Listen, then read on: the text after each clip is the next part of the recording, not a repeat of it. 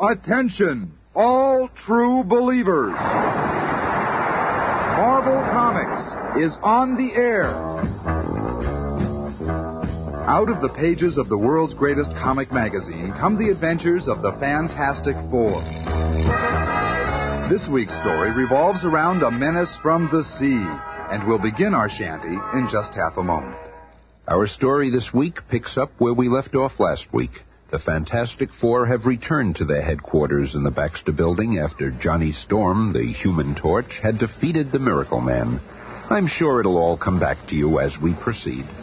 Somewhere out there among the teeming millions of New York City, Torch is hiding from us. We've got to find him. But he can stay hidden for all I care. He's nothing but a spoiled teenage brat anyway. How can you talk about my brother that way? He saved us from the Miracle Man, and he may be out there hurt or in trouble. Oh, I'm sure Johnny's all right, Sue. As for you, Ben, it's all your fault that he ran off in the first place. Oh, sure. Everything around here's my fault. It is your fault, Ben. Johnny ran after the Miracle Man single-handedly, and single-handedly he defeated him. And thanks to the torch, the atomic cannon was returned safely to the Army. And everyone was happy about it. Everyone except you. You were jealous of Johnny's achievement, so you picked an argument with him. Your bickering made him leave us. I'm through with you, you big bully. And I'm through with the Fantastic Four. Understand? Through. Well, we're going to find that youngster, and that means you too, Ben. And when I find him, I'll teach him to run out on us like that. Oh, Reed, darling, if he harms my little brother. And so the Fantastic Four, minus one, set out in their fantastic car to search the megalopolis.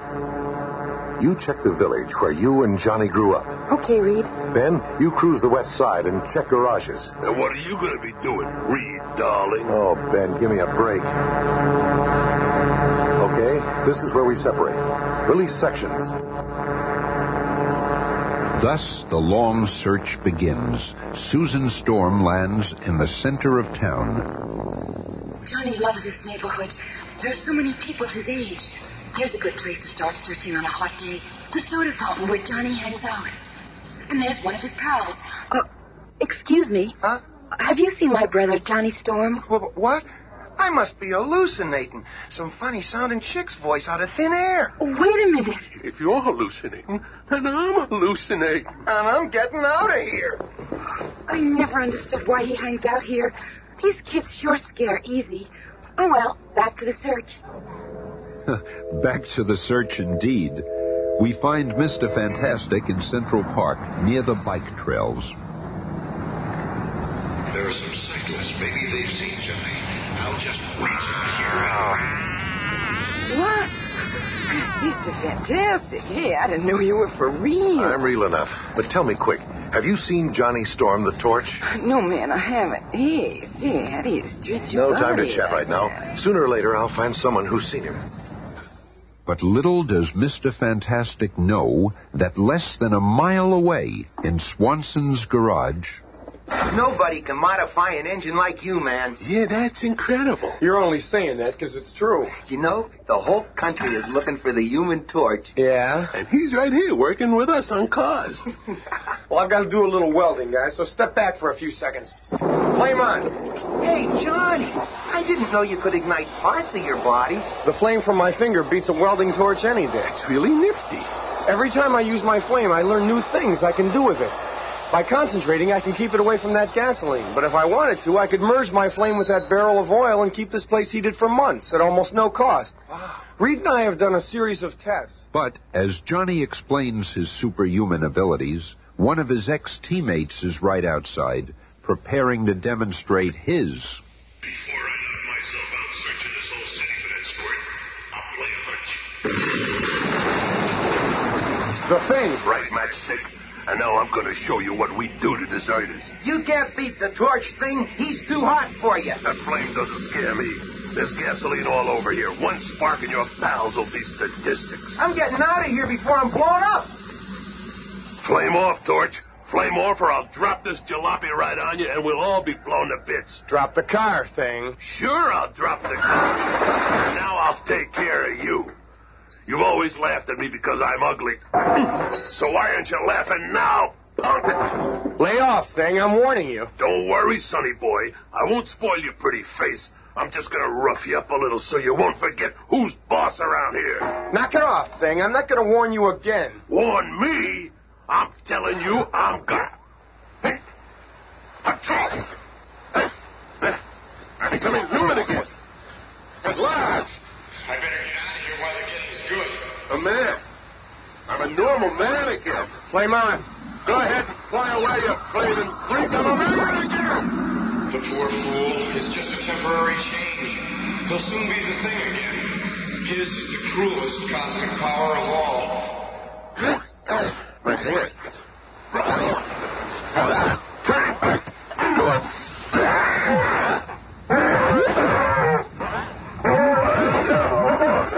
And even as Ben Grimm reverts to his cosmically altered form, Johnny Storm reaches his chosen place of seclusion in the Bowery. No one will find me down here. I'll just lose myself among all these human derelicts. I better get off the streets. That flop house over there looks as good as any. 2 bits a night, buddy. In advance. Well, Johnny wanted the anonymity of the Bowery, and for his 2 bits, he shared a room with 15 other men, all similarly inclined. Well, it ain't the Waldorfs, but I'll be safe here while I plan my next move. Hey, pal. Could I see that comic book over there? Sure, Mac. Here you go. Submariner. I remember someone talking about him. He was the world's most unusual character. He lived underwater and was as strong as 10 men. I wonder what happened to him. He was supposed to be immortal. You know about Submariner? What? Oh, yeah. You got a bum over here who's as strong as that guy's supposed to be. Yeah? Hey, old man, wake up. Oh, you make me. Come on, old man. You got a lieutenant here. Show what you can do. Oh, I want to sleep. Well, leave the old man alone. He's probably tired. Oh, he's never too tired for this.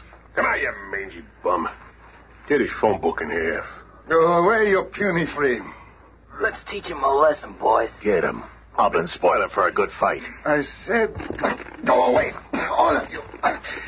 I'm tired of showing my strength. I just want to remember who I am, what I am.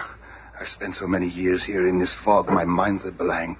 Look, his guard is down. How's our chance? Yeah, I never like to creep anyway. Hold it. Leave him alone. Can't you see he's sick? He's got amnesia, loss of memory. He doesn't even know who he is. Yeah, but we'll beat it back in him.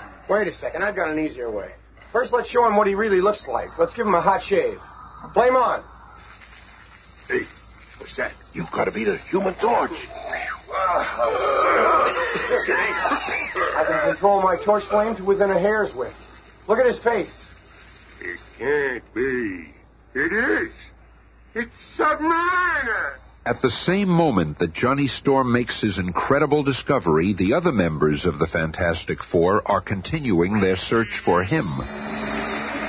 Have you fellas seen a flaming teenager flying around the city? Holy smokes, I've read about you guys, but I never dreamt that you really existed. We exist, all right. Now, how about it? Have you seen the torch? No. Well, if you do, contact the Fantastic Four. Susan Storm, too, prowls the vast metropolis as the Invisible Girl. I've traveled all the way down to the Bowery, a refuge for lost souls. I can't believe that I'd find Johnny here. Come on, pal. If you are Submariner, I know one thing that will bring back your memory for sure. If you can, I'll be forever in your debt. I'm wasting precious time. I'll continue down and look for Johnny in Chinatown. And once more, destiny dabbles with the fate of humans. Susan Storm, less than 10 feet from her brother, turns and walks away, not seeing the subject of her search. Okay, the coast is clear. Flame on. No, you're a demon. It's okay. You're safe from my flame. We're just going for a little flight test. See? There's the Atlantic Ocean. But you... Easy, pal. I won't drop you. Not yet. If he is Submariner, the sea will bring back his memory. If not, I'll dive in and save him. No!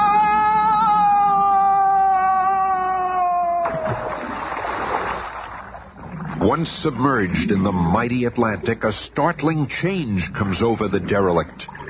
In one sweeping motion, he removes his outer garments and stands revealed as the legendary ruler of the sea, the invincible Prince Namor, the Submariner.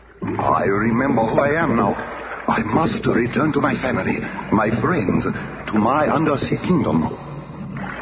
Once again traveling in his native element like a rocketing torpedo, Prince Namor soon reaches his almost forgotten land, only to find... Destroyed. It's all been destroyed. Oh, what's that glow in the water there? It must be radioactivity. Now I know what happened to my world. The selfish humans poisoned our water with their atomic tests. My people, though not harmed by the radiation, must have moved elsewhere, dispersed when this part of the undersea environment was no longer inhabitable.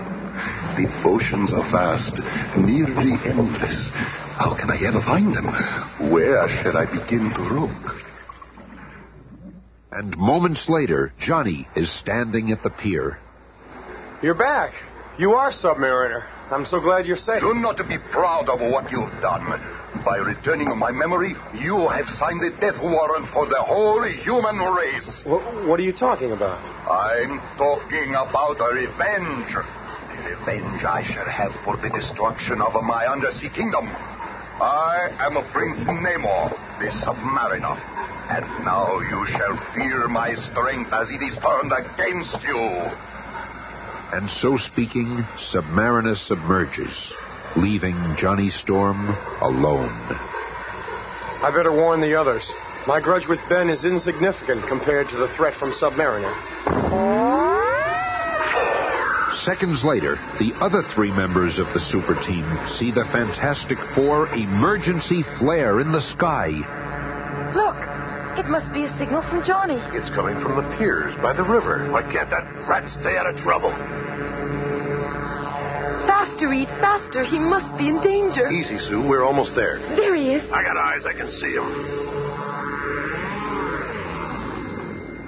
What's the idea of shooting off that flare? You're only supposed to use it in emergencies. This is an emergency, you big ape. What'd you call me? Quiet, Ben. What is it, Johnny? Well, we're going to need each other now. Submariner is back, and I just wanted to tell you. Submariner? I thought he died long ago. Well, he's alive, all right, and from what I've seen, he's more dangerous than ever. Bah, who's worried? Nothing human can stand up to the Thing. That's just it, big boy. He ain't human. Prince Namor of the Sea isn't quite human. His race was old when our sun was young, and he knows well the secrets of the deep. I shall unleash a monster upon mankind, the likes of which they have never even dreamed. Ah, there he is, slumbering still, as he has done for ages.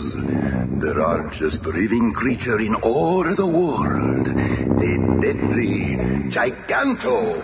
His slumber can only be interrupted by his trumpet shell, which my ancestors buried here centuries ago. Come, Giganto, it is time.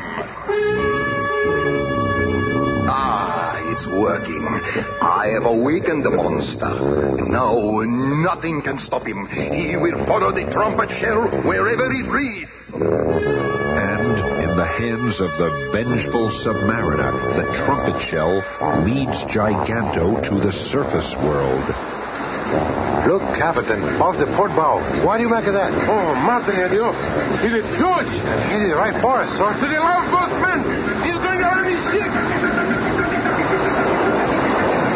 Mindlessly, the giant sea behemoth splinters the tiny tramp steamer as the crew barely manages to escape to sound the alarm, and within minutes, for the first time in history, the order is given to evacuate New York City. Just keep moving. We've got plenty of time. Everyone will get out safely. Keep moving. Keep moving. And through the now silent canyons of the huge city, the nation's most powerful weapons are brought into place, and the battle is at hand. Sector 2 reporting, sir. We can see the monster coming into New York Harbor. The monster is coming within range. Prepare to launch ground control missiles. 5 seconds. 3 seconds. Fire! Look at that. Those rockets didn't even slow the monster down. What will happen when it reaches the city? Hey, there's Reed. He's going after the monster with the Fantastic Car.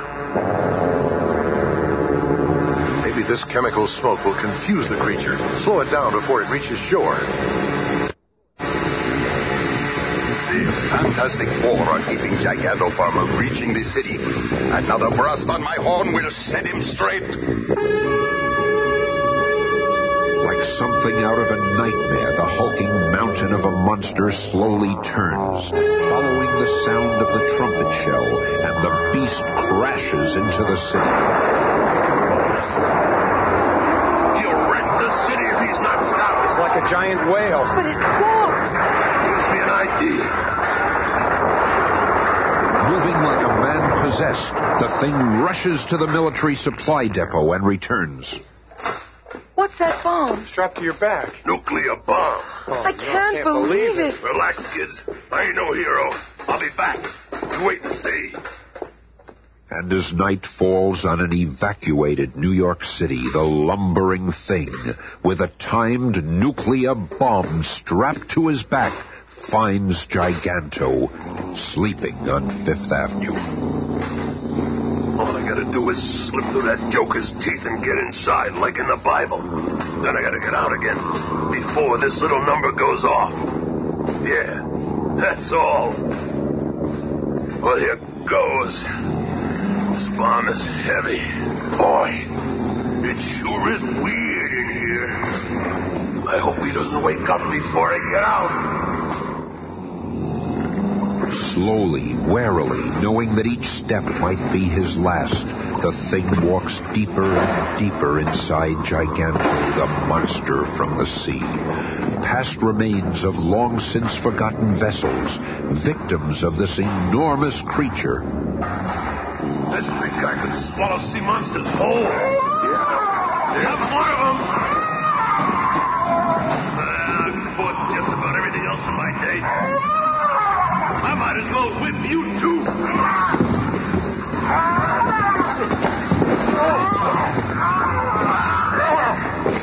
That takes care of that. And this is as good a place as any to put this nuclear firecracker. There. Now I gotta get out of here. This mouth is shut. I'm a goner.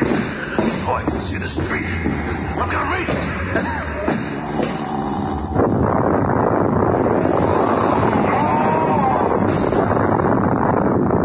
Ben did it. Submariner's monster is dead. He saved the city, maybe even the world. The explosion blew him right out of the monster like he was shot from a cannon. I didn't think anything could stun the big ape. I hate to admit this, Ben, but I'm proud of you. So what, Squirt? Letting it die will get you. That horn. Soon the whole world will again know the Submariner. You haven't beaten me, and with the power of this horn, I shall summon countless others to attack you. I will have my revenge. So, it's the horn. Huh? I'll take that. It's floating in midair. That can't be. I'll find the answer. Oh! I thought so. A human, but an invisible human. Give up. You cannot win. And seeing the futility of her struggle, the invisible girl becomes Susan Storm, prisoner of the Submariner. Well, this is a prize worth catching. You are the loveliest human I've ever seen. If you will be my bride, I will show mercy to the rest of your pitiful race. How can I make such a choice? You won't have to, Susan. We're here now, sis. But we're gonna fix you, Fishman. Fools! You are finished. Now I will have this girl and my revenge. The next time you hear this horn, I shall unleash millions of undersea monsters, such as mankind has never seen. Helpless before the invincible attack, you shall be driven out of your cities and returned to the caves from whence you came. Oh, you mustn't. I'll become your bride. You speak as though you are sacrificing yourself. You realize that I offer you the honor of becoming a Princess Namora, bride of a submariner, queen of the sea. This has gone far enough. You're crazy. Let me at him. Lay my hands on that scale-bellied fish. Back, you fool! He's more powerful than we thought. This calls for a stunt only the Human Torch can do. Flame on! After reaching an altitude of 1,000 feet, The Human Torch begins circling in an expanding ring above the submariner, creating at first a light wind and then building into a tornado of unimaginable force. So powerful and well-aimed is the vortex that Submariner forgets about Sue and devotes his energy to the whirling wind about him. This wind! I'm being sucked into it! The pressure is unbearable! It's pulling me off the ground! Torch's tornado hurls Submariner's helpless form higher and higher until finally he and his victim are over the deepest part of the vast Atlantic. Now this ought to put the world in proper perspective for you. The menacing sea trumpet slips from the hand of Prince Namor and is lost in the depths forever. Moments later, revived by the water's magic healing powers, Submariner reaffirms his vengeful vow. You humans may be strong, but not strong enough to defeat Namor. When I return, I will reduce you to cavemen. Yes, perhaps he will be back, but he will still have to face the most incredible quartet of humans in all the world. I don't think you should have let him return to the sea, Johnny. I got a hunch he's going to be back, and I can't wait. Let's cross that bridge when we come to it, Ben. When he returns, we'll be waiting. Be with us again on Monday when the Fantastic Four will encounter the diabolical doings of Dr. Doom. The Fantastic Cast is Cynthia Adler, Bob Maxwell, Bill Murray, Jim Pappas, Jerry Hayden. narrated by Smilin' Stan Lee.